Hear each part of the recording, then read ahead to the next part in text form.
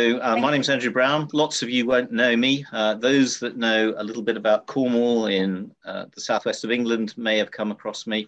I'm a new board member of SciCam and thoroughly enjoying some of the strides we're doing to get things together.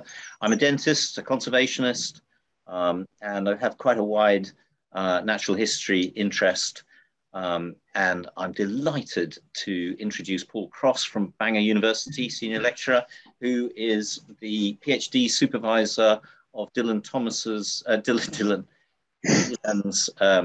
PhD, a part of which he's going to talk about today. So I shall hand you over to Paul. All right, thanks for that, Andrew. Welcome, everybody. It's great to see some of these names. Some I am familiar with and have never met, but would really like to meet. And the rest of you, I'm just pleased to have made your acquaintance. So I'll just give a little bit of brief background about Elen and his amazing beard. So I met Elen in 2017, and we were trying to fill a PhD position, and either we had candidates of quite low sort of quality or people just not interested. And because I had contacts with Steve Rose from Flintshire Beekeeping Association and Roger Patterson, which a number of you may know, and they were both interested in black bees and breeding programs. They said, oh, you should try this guy Elen in Belgium. And so they gave me contact details, and I contacted Elen, and whilst I was desperate to fill this PhD, I could not have hoped for a better suited person for this PhD. Those of you who haven't met Elen before in sort of beekeeping universe, he is something of a bee. He's a bee whisperer, and yeah, he's quite magical when you watch him beekeeping. I definitely don't compare my own beekeeping skills to his, because that would just be fairly demoralising. So I tend to compare myself to people who are really terrible at it, and I just about pass muster then. So Elen, the original PhD description doesn't look very much like what Elen has done since. I mean, he sort of shaped it to his own ends, and that's been really good and interesting. But he's sort of got involved in things like varroa resistance in bees up in North Wales, and bee breeding research, and has been working with Alice Pinto as well, has collaborated with, I see Marie is there, I don't know if Grace is there, a range of people around who are sort of interested in black bee breeding programs. And so on that, I think I will leave you to Elen and the talk. I'll turn my video and sound off, but I'll monitor any questions you have to ask as we go along. Just put them in the chat there, the question and answers, and I will keep an eye on them. Okay. Thank you very much. I feel like there was a little bit, just a little bit of exaggeration, or maybe that's healthy enough. Let's see. I have to. So good evening tonight. So I'm Elen. I have been, I would say, well introduced by Paul. Thanks for that. So I'm going to tell you. Well, I'm going to take you with me in a story, and we're going to look at whether a single worker, so a worker bee, can tell her colony's tale. Would be interesting if she could. So I'm affiliated to Bangor University, where I do my PhD, and for this specific topic, I work together with, well, of course, both my supervisors, Paul Cross and Anita Malhotra, both from Bangor University as well, and with Alice Pinto and Dora Henriquez from the Instituto Politécnico de Bragança in Portugal. Okay, and Alice is in the room, so I have to be very careful too for her as well. Sure. Let's have a look. So first of all, there are some very important people, or I'd say an association, I would like to thank, because they and their efforts are like the reason that this study was performed. And so therefore, I would like to, well, let's say to bring to your attention the South Clwyd Beekeeping Association. So it's a local beekeeping association in Northeast Wales, and they have a focus on queen rearing, trying to, let's say, breed local native, near native bees, And so, of course, they use the dark bee, Apis mellifera mellifera, as a reference for their local stock. And these breeders, well, these beekeepers / breeders, queen rearers, so they try to look at, let's say, the outer signs of worker bees, like the color of the abdomen, like the wing venation patterns, to breed for dark bees again. So this local beekeeping association, they raised funding for running the genetic survey we did across Wales, of which I'm going to tell you about now. Good. So what is a dark bee? Well, I guess that for this audience, it doesn't need a lot of explanation. But just so you know, maybe for those who are new to SICAM and new to dark bees in general, so let's say that in Europe, we have more or less 10 subspecies of Apis mellifera, 10 subspecies of the Western honeybee. And these are pictures of all of these subspecies, well, of worker bees of all of these subspecies. Unfortunately, number 10, which is the Adami subspecies native to Crete, well, let's assume it's highly hybridized or it's even extinct. Reading the let's say the last findings. Anyway, so all these subspecies, they have their own, let's say, local habitat across Europe. And what is most interesting, and that's also the reason why we need all these translations on all these recordings for SICAM, is that our dark bee, so that's this one, our dark bee has the largest natural habitat across Europe. Yeah, so it really it goes from the British Isles till Russia, from southern France to Scandinavia. So it's very interesting because it also brings many beekeepers from many different countries together.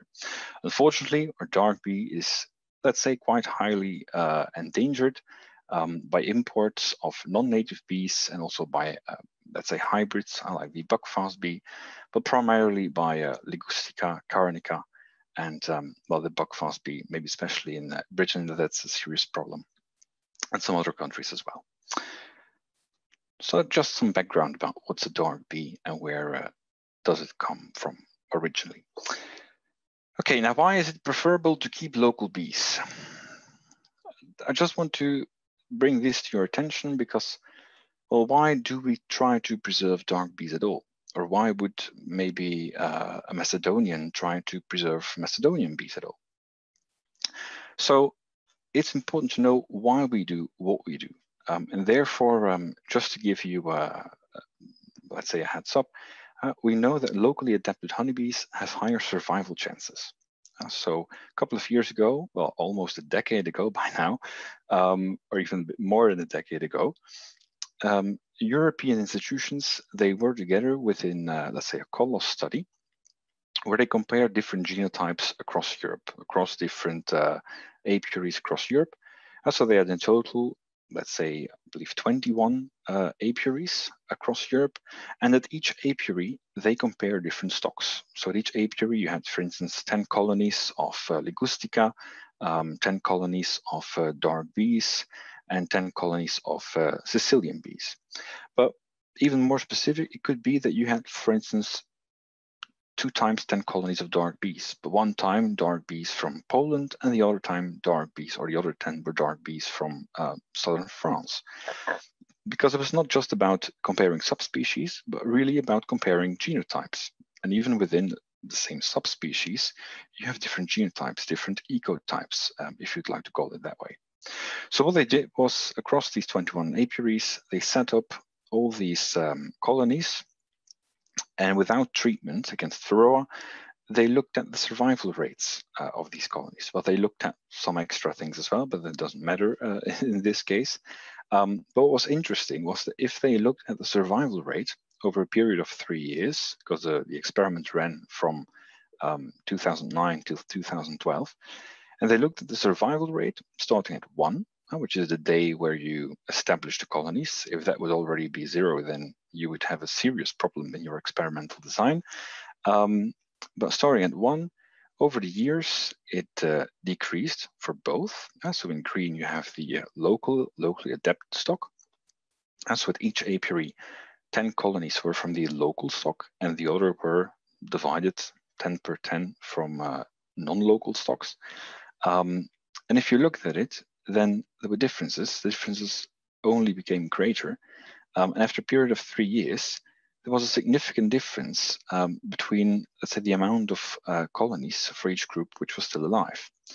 So looking at the local ones, 20% was still alive, whilst for the non-locally adapted ones, there was just 10%. So why is it important that across Europe, we try to preserve our local dark bee? It's because it's a local bee, it's locally adapted, and so it performs best. It's best adapted. Well, I think that we're all very familiar with COVID, so I can go over this quite quickly. Another reason why it's important to, let's say, to keep your local stock, and from this point of view, it's not necessarily well, it doesn't need to be a local dark bee. If it's just a local hybrid, that's already good enough. But if it's a dark bee, why not? It's because you want to prevent the spreads of diseases. Doesn't matter whether it's viral, bacterial, or fungal. But by importing queens from, well, God knows where, you might bring in foreign strains of viruses, of bacteria, or fungi. And it might be that your local bee is adapted to a local strain of this disease, but not to the to the foreign strain. A bit like with COVID, you have all these different strains, and one strain is, let's say that the vaccine was more effective to one strain than the other. The one strain caused more patients ending up in intensive care units than the other strain. So therefore, it's important to ban imports. May be impossible, but to prevent imports, because that way you can prevent importing these, potentially importing these foreign diseases. So just basically, let's imagine that we're in Britain, we're in the UK, and there are some beekeepers importing, let's say, Slovenian queens. So that's Carniolan queens. And these Carniolan queens, they have a local Slovenian variant of a certain virus. Whilst on the British Isles, you only have this green variant. So not the red one, but the green one. But if you import this queen from Slovenia, then this red version enters into the UK. And the next year, so let's say you bring her into an apiary, you buy multiple queens within an apiary, you will have both variants now, the British one, the Slovenian one. But the next year, this queen, the imported queen, will also produce drones. So if you have a mating area, if you have a drone congregation area, within this drone congregation area, you will have drones originating from local stock, so having the green local variant, but you'll also have, let's say, the red variant, because the imported queens will produce these drones having the red variant. So also beekeepers, because here you have a queen from a local beekeeper, bred from local stock, because it's she has the green local variant, but also these beekeepers might end up with colonies having the foreign disease strain, because this queen doesn't choose which drones that she made. I guess that she doesn't choose. I guess the drones choose the queen. So in that way, you will end up with a colony or with colonies. Well, here it says changing variant, but let's say that it will get both variants at the same time, both the local and the foreign one. And if you then have a colony or a strain which is not adapted to the foreign one, then, well, let's say you end up with potentially severe colony losses. So that's another reason, keep it local, and therefore, in our case, try to keep our local dark bee. Okay, well, that's enough about why would you keep dark bees, or why would you keep local bees. The first question we started with when, let's say, doing this this study topic was, is there still a Welsh dark bee at all? Is there still a Welsh dark bee around, or is she extinct? So what we did was we launched a like a survey online through the Welsh Beekeeping Association. So I sent a survey to all these presidents of the local associations under the umbrella of the Welsh Beekeeping Association, and they spread it as well, and asking for local bees. So I was not asking for dark bees. I just asked them, please, if you would be interested, participate if you have local bees. So if you have bees which have, let's say, always been on your apiary, you have never imported queens into your apiary, so it's all local as far as you know of, then get in touch, and I will arrange a meeting with you where I can come over and sample bees. Well, some beekeepers sample the bees themselves. That was a bit easier, because otherwise I had to open up every colony myself and take all samples. And so in the summer of 2018, I did like a road trip through Wales. It was lovely, visiting many beekeepers. And that's also the reason, let's say, for which I learned to love, let's say, British tea. I've always been more like a coffee person instead of a tea person. But on that road trip, every time I visited a beekeeper, I got offered tea. So that's the reason, well, now I do like tea. But I still like coffee as well, of course. Okay, so I visited all these beekeepers. I also got information from free living colonies, wild colonies or free living colonies, no matter how you would prefer to call it. So in total, there were 4 free living colonies and 117 managed colonies.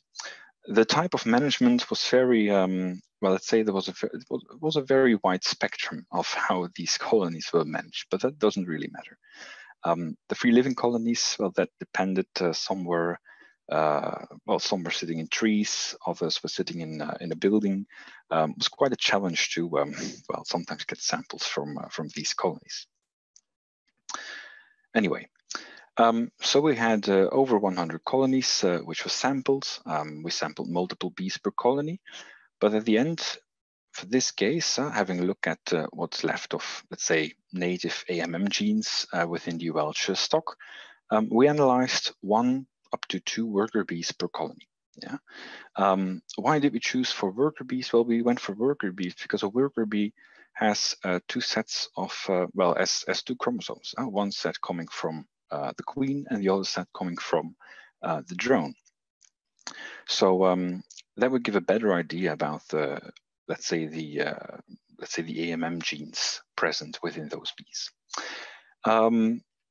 For doing this analysis, so for looking at, let's say, the genome, we made use of SNPs, so single nucleotide polymorphisms, to specifically look at, let's say, to which extent is this genome, let's say, M lineage, which would be Apis mellifera mellifera, or is it C lineage, which would be, well, derived from Carniolan bees or from Ligustica bees, or to some extent even buckfast bees, because buckfast bees have a lot in common with C lineage bees. So what's a SNP precisely? A SNP precisely is, let's say, one spot within the genome. So let's say that this purple one is a dark bee, or it represents a dark bee, it represents a Carniolan bee, and then the orange yellowish one represents a Ligustica bee. And you see that these 3 bees, they are very alike. Yeah. So these strains are nearly completely the same, except for one code. Yeah, so there is one spot within the whole series here where there is a different letter, yeah, A, G, T. And so this spot is called a SNP, yeah, and because let's say because the code differs specifically for these 3 subspecies over here, this SNP is informative for the subspecies we're talking about. So if you would look at the genome and we would look at this specific spot in the genome, and it would say it's A, then we know, oh, that stands for mellifera, for AMM. If it would be like G or T, then we know, that's for a subspecies from C lineage bees like Carnica or Ligustica. Okay, now we looked at several SNPs. Specifically, we looked at like around 62 SNPs using the assays developed by Dora Henriquez. Well, not just by Dora, but by a large team. I'm not calling. Well, I'm not writing all their names. It's too much. So it's just et al. In this one. But Dora and let's say a collaborative team of many people. They have developed SNP assays, 4 different SNP assays. It was published in 2018 in Scientific Reports. And of all these 4 SNP assays, we used 2 of them. 2 of them, presumably because it was advised that these 2 would, let's say, would give overall the best results, or let's say results which would be equally well as combining all 4 different assays. And just to give you an idea, so you know that the, well, maybe you don't know yet. So the honeybee has like 16 chromosomes, yeah? Well, drones have half of it, but like a worker bee or a queen has like 16 chromosomes. And so these SNPs, remember, a SNP is just one spot somewhere on the genome for which we have these different codes, different letters. And for the development of these SNP assays, they look for SNPs across the whole genome. So across all 16 chromosomes, SNPs were identified, which were useful for identification of subspecies. So M lineage, Apis mellifera mellifera, AMM, or C lineage bees. So for this comparison specifically. Okay, now what happened? We had a sample, so we went sampling, we had all these bees, so these bees were collected, went into a freezer. When we had these samples for processing, we first of all, we collected the right front wing or right forewing for wing morphometrics, in case that would be interesting. And later on, well, just a few seconds later, we collected the thorax. So you have the head, thorax, abdomen. So we used the thorax for extraction of the DNA. Well, this is a very simplified version, of course, but doesn't really matter. And later on, the DNA extractions, so prepared from using these thoraxes, they were sent to a lab for genotyping. And then you get like this file with all these letters and coding, doesn't really matter. But just so you know, you don't get a nice result immediately. You just have an Excel sheet, and then let's say the real job starts. Okay, so now what were the results? So when we when we had these this Excel file, and we started working with it, which results came out of it? So interestingly, well, let's say that for some explanation, we have 2 colors within this graph. One color is well, blue, the other one is orange. Like I said before, we used a SNP set or SNP sets, which were developed to, let's say, compare M lineage bees, in this case, Apis mellifera mellifera, from C lineage bees, so Ligustica, Carnica. So therefore, in this case, 2 colors, one stands for M lineage and the other one stands for C lineage. Well, I'm not asking everyone because that would be too difficult, but you can guess for yourself which one is which. So blue, of course, is AMM, is our dark bee, and orange stands for the C lineage bees.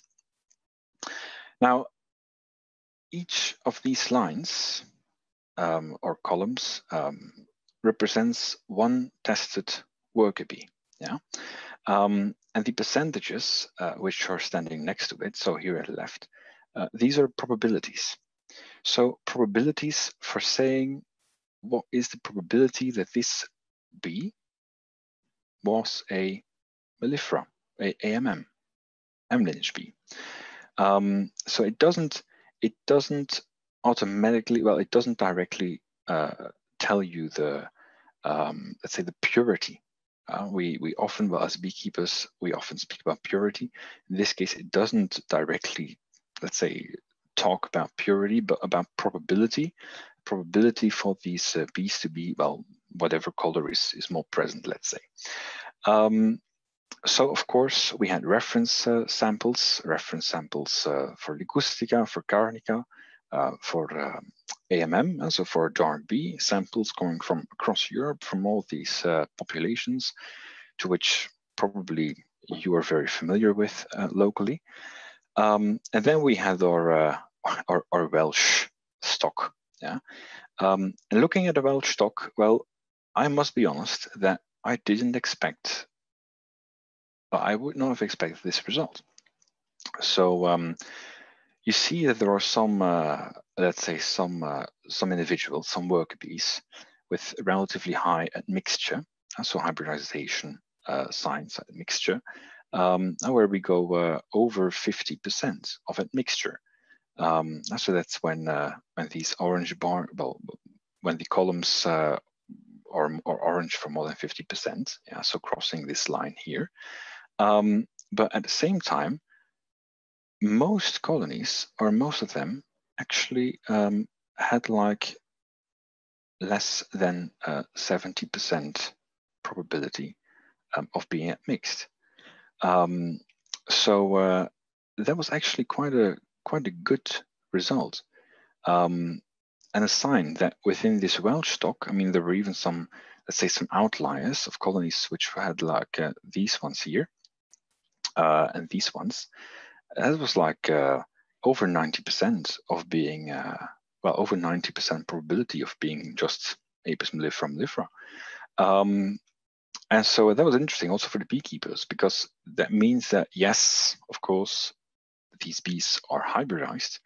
They're not pure AMM. But then again, in Britain, they often speak about, well, native and near native. So most of these ones would be very near native, and some of them would be near native. So overall, a good result. To give you an idea about where we sampled for these bees. So over here you find a map of Wales. Yeah. So, well, let's say that for those not familiar with Wales, let's say that over here, more or less, you have the border with, well, England, which is right of it. And all of this is Wales. South Clwyd Beekeeping Association, the one who, let's say, raised the money for this study, they're located more or less here. Well, they have members across that area, of course. So every dot on this map gives you an idea about where we sampled, or where I sampled, or where samples were taken. And the color gives you an idea about the introgression, which was found within this, or the admixture, which was found within this sample. Yeah. And interestingly, so, well, there are four color codes. So red means that there was quite high admixture. Going up to blue, where you have minimal amounts of admixture. So that means that the blue ones are most, let's say, pure Apis mellifera mellifera, and the red ones are, let's say, are the least Apis mellifera, or least pure Apis mellifera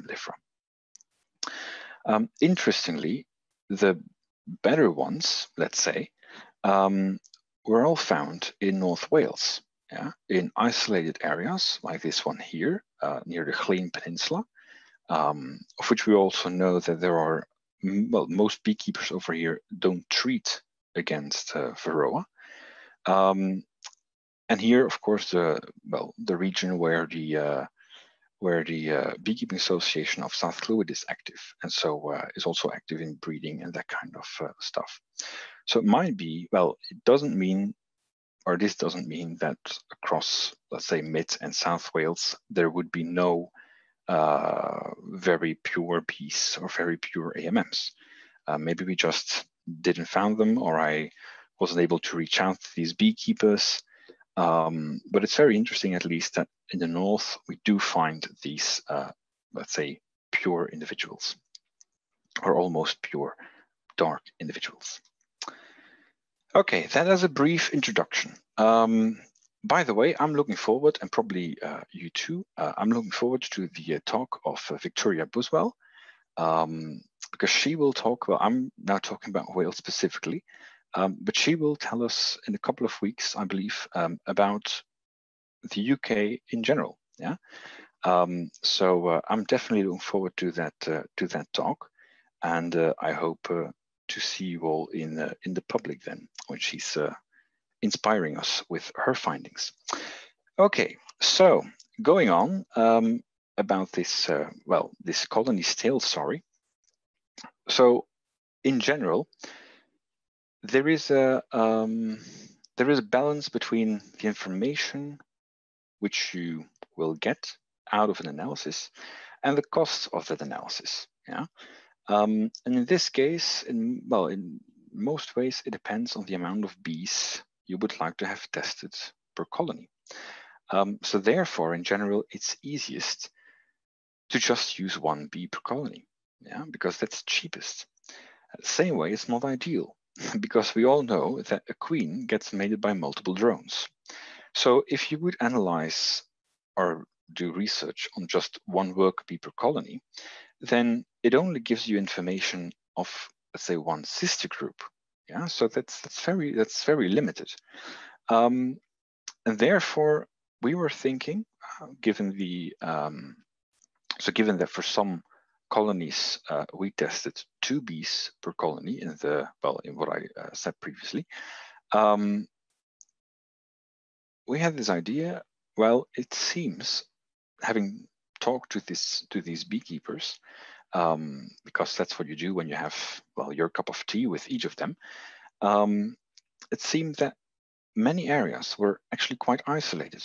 So people kept local bees for as long as they remembered, or that's what they at least said in the beginning originally. So the idea was, well, maybe in such regions, maybe hybridization stabilizes, which would mean that, like on an island, well, they would, let's say, live on figurative islands, that if you would test multiple bees of the same colony, that they would all give more or less the same result. And in that way, well, in that case, it would be enough to just test one bee per colony, which would be very cost efficient. So, like I said, when taking the samples, we collected more samples. We collected multiple worker bees per colony.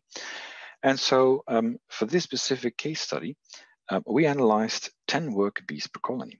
So we picked out 17 colonies from the original data set, which, so they were tested, well, some bees for these colonies were already tested. And for these colonies, we picked out 8 more worker bees. Yeah. So in total, there would be 10 worker bees for each of these 17 colonies. These 10 worker bees, well, in this case specifically, we looked at both the DNA using these SNPs again, and at these, at their wings. Yeah. So looking at the wing, just so you know what we looked at, but most of you will be very familiar with it probably. We looked at 3 wing indices, being the cubital index, the Hantel index, and the discodal shift angle. And here you see, it's a bit about how you would measure them. But if you're interested by that, I would say just look up on Google CB wing. And there is a very, very good informative guide on how that works. But it's basically just about distances and angles. It's very simple and interesting to do if you would have some spare time. Anyway, for all of these cubital indices, for all of these wing indices, which are relatively common used by beekeepers to do, to make decisions on breeding, for instance, which colony are we going to rear daughter queens from, in terms of breeding dark bees. So we looked at the wings, we looked at the DNA of the individuals, and we looked at or it's a snip test of the individuals and a snip test of the pools.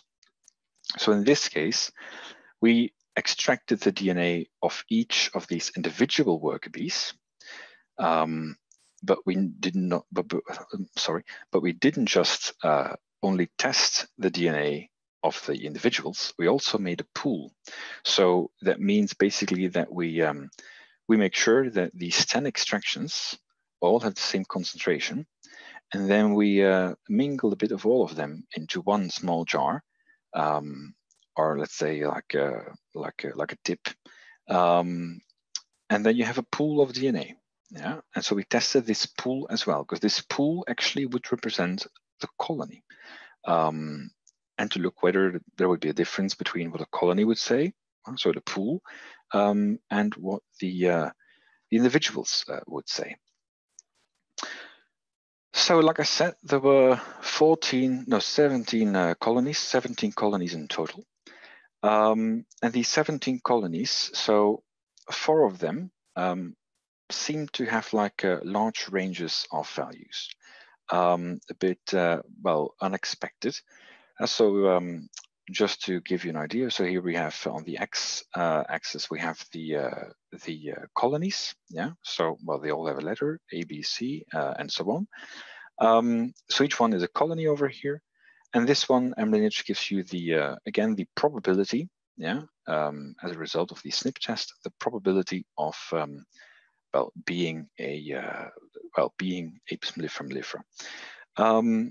Each small black dot, so each column represents a colony, and each small dot represents a worker bee from this colony. So for each column, you would have, or you will have, 10 small black dots. Well, sometimes you wouldn't be able to see them all because they overlap.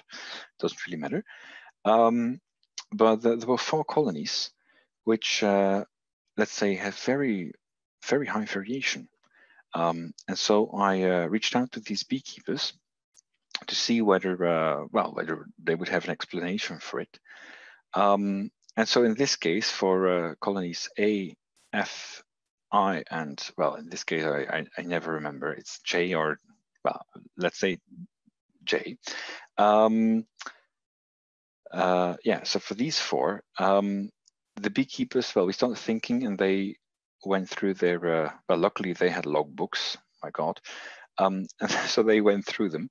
And in these cases, it appeared, unfortunately, that there had been, well, several things were possible, but well, in some cases it was like a beekeeper who had bought a colony elsewhere and then requeened it, but then, well, it seemed like with sampling, that bees from the original queen, which was on there, were samples which were, let's say, Corniolan bastard, well, Corniolan hybrids.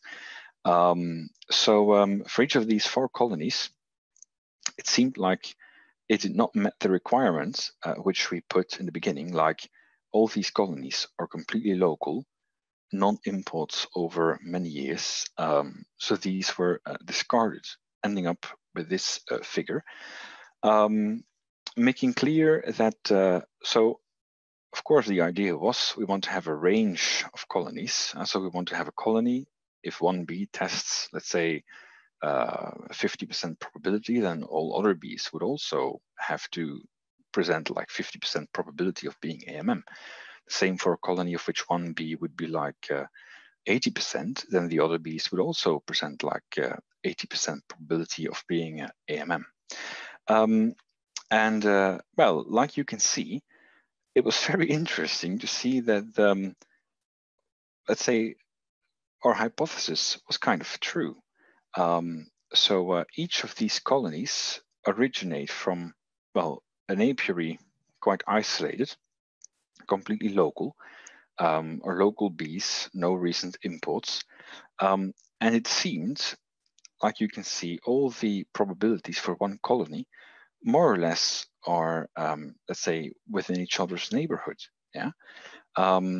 So it seems to indicate that hybridization stabilizes over time.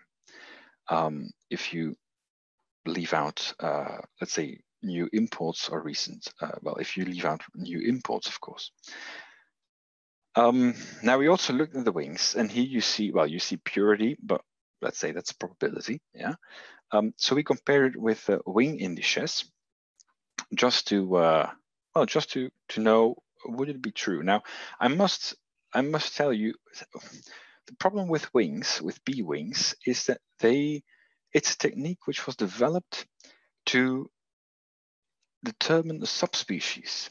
Yeah, so looking at wings and the typical wing values, it's all designed, or it's all made up just to determine subspecies.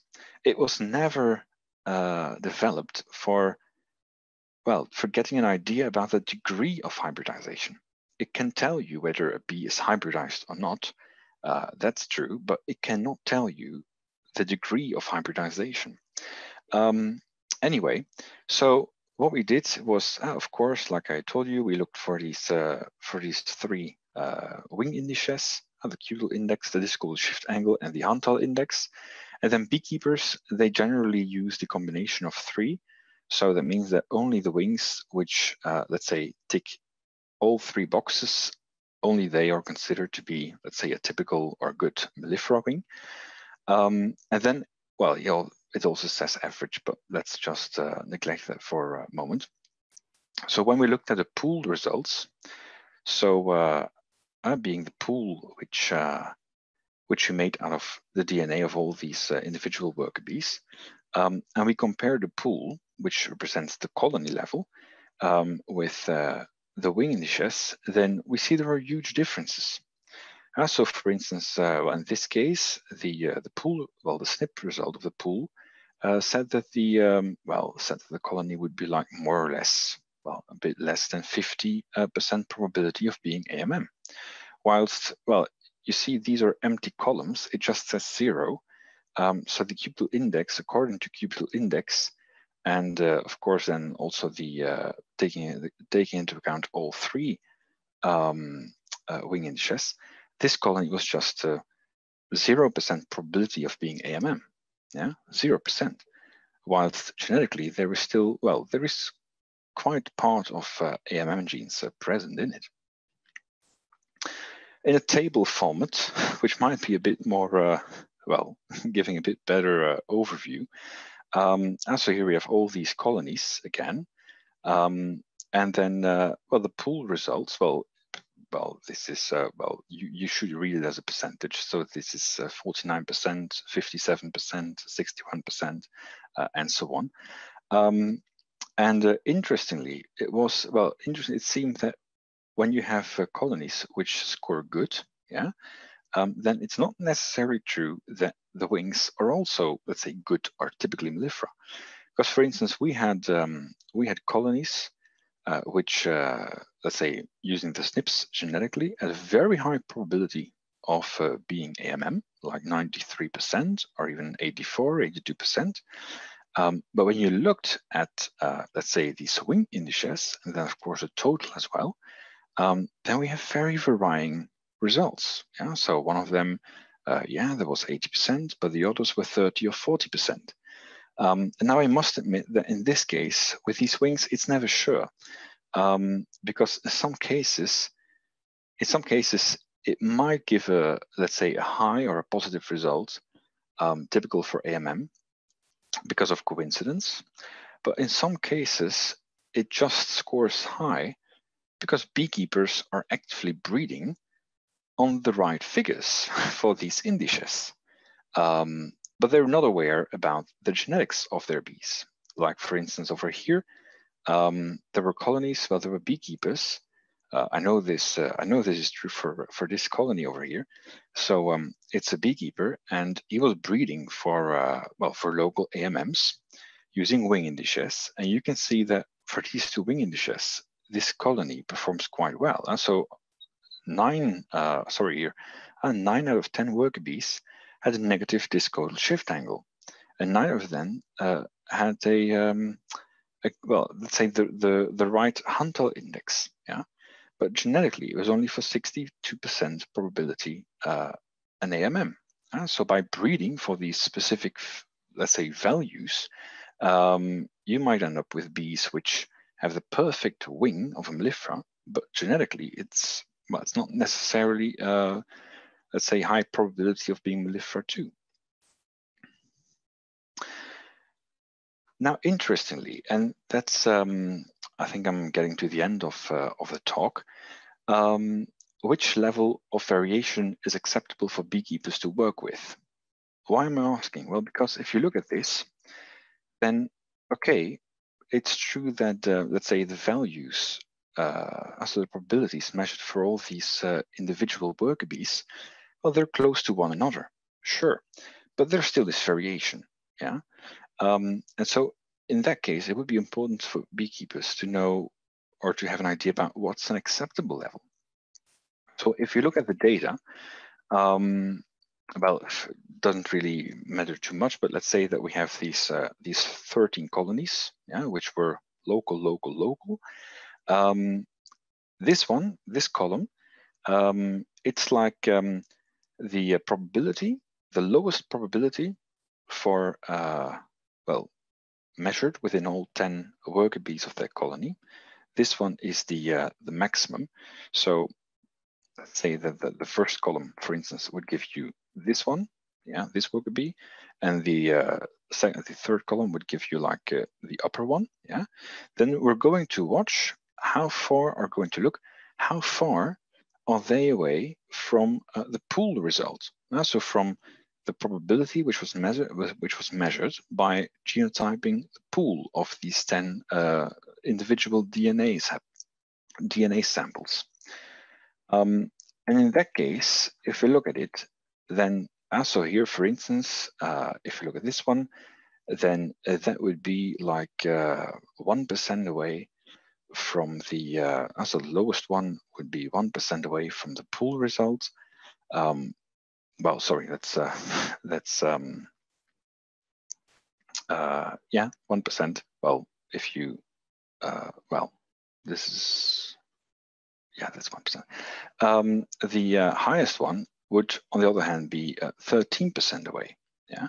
So I divided them into 3 categories, where so the first category would mean that all results, yeah, so all individual worker bees, all their probabilities would be somewhere within a range of, let's say, between 0 and 10% of this of the result of the pool. So that means that if the pool would be let's say 70% probability, then the lowest value for an individual would be 60%, and the highest value would be 80%.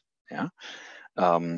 Same for this one. So if our category 2 would be that in case of let's say the pool would say probability of 70%, then that would mean that all worker bees, all individuals, would plot somewhere between 55 and 85% probability. Yeah.